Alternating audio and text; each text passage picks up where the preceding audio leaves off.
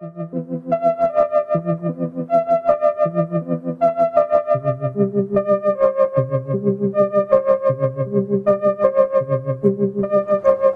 flow of electricity can be quite a beautiful thing.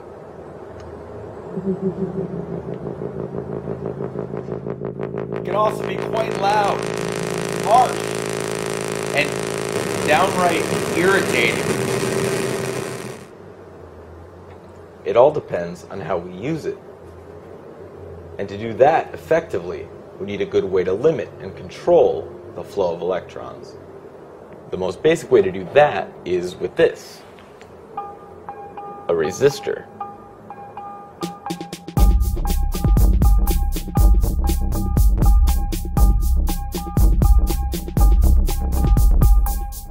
You've probably seen resistors in one form or another. They can often be spotted by their cylindrical shape and colored stripes. In some more compact or surface mount circuits, they can be a little harder to spot, but they're still there, a small square with a number label. In fact, nearly every electronic device uses some type of resistor. What they actually do is quite simple. A resistor holds back the flow of electrons to a certain degree. It resists electricity. And how does it do that?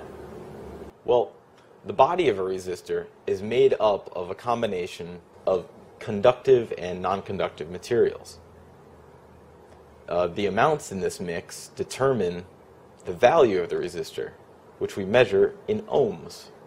In the early 1800s, German physicist George Simon Ohm began research using the electrochemical cell, an invention recently introduced by Count Alessandro Volta of Italy. Using equipment he constructed himself, Ohm began studying the behavior of electricity over various metal wire types. In 1827, he published his findings, and in them, he defined an important relationship between resistance, current, and voltage. Nowadays, we call this Ohm's law. It's a fundamental of electrical engineering. As resistors became more widely used, a system for labeling their values was needed. Because the parts were so small, it was expensive and difficult to print numbers on them. So instead, a color code stripe system was put into place. Each stripe stands for a number. Black stands for 0, brown stands for 1, red stands for 2, orange 3, yellow is 4, green is 5, blue is 6, violet is 7, gray 8, and finally 9 is white. These stripes are kind of nice because they have a way of visually livening up a circuit board. But anyway, you can make your own resistor using paper and pencil. A 2B pencil seems to work well.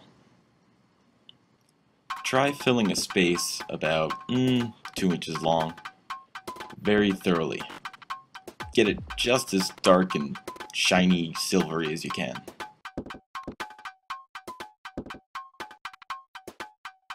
If you have a multimeter handy, you can test the value of your resistor, in ohms of course. This one turned out to be just under a half meg ohm. If you move your leads, then you've created a variable resistor. And what goes great with resistors?